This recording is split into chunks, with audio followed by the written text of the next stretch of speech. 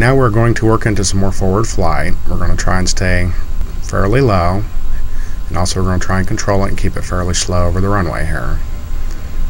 Turn off to the right and just slowly try to move forward.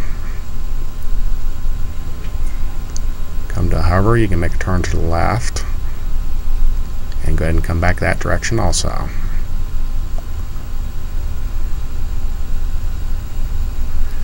You can start expanding out on this a little bit until you cover a little more ground, and once you start getting comfortable, you can start working your way out farther and farther here.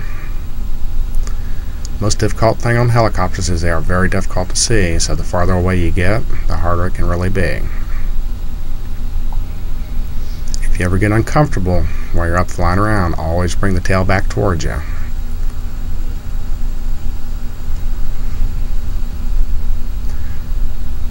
Go ahead and bring the helicopter back to the runway now.